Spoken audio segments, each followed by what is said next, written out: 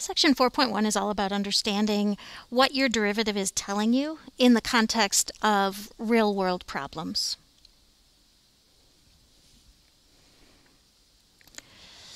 So, calculus is all about studying change, and the derivative is a really good way of doing that because it tells you the rate of change, but it tells you the rate of change at just a particular instant. So the rate of change for t equals 20 will be different from the rate of change for t equals 40, for example. A really good way to understand what your derivative is telling you is to take a look at the units. Since the derivative tells you slope, you're looking at units for rise over run. So if I were looking at this iPhone example, the units would be millions of phones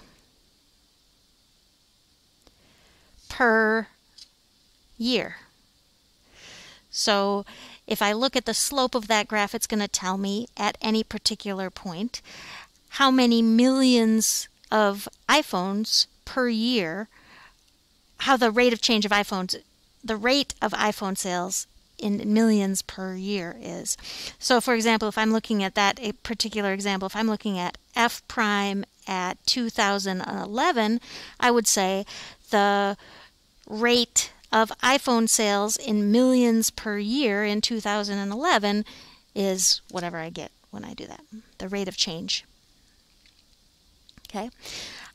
If I were looking at the second graph, the rise over run units would be degrees Fahrenheit per week. And so if I looked at, let's say, if I looked at t equals 20, I would look at the slope here at 20, and I would say something like the rate of change 20 weeks after the spring equinox in degrees Fahrenheit per week is, and then I would figure out what that slope is. So units are really going to help you think about what does this derivative really mean. So here's a table. It shows the amount of water in a pool over time. Our problem is estimate f prime of 15 using data from the table. So these are the two values I would use because they're close to 15.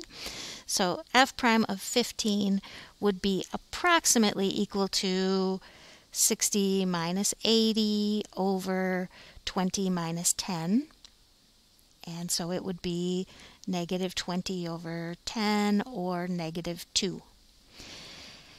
Then explain what f prime of 15 means in the context of the problem. So at 15 minutes,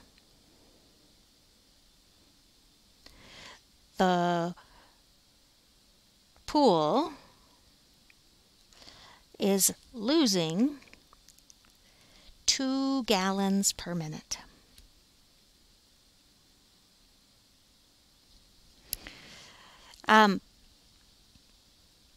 If I were grading this problem, I'd want to make sure that you understood that you need to talk about that 15. That's the instant rate of change.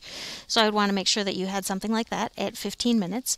And then I would want to make sure that you understood this sign. So it's losing 2 gallons. And then I'd want to make sure you had the correct units, 2 gallons per minute.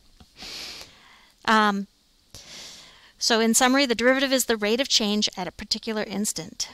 In the context of a real-world situation, the units can really help you understand it in context. All right, thank you so much.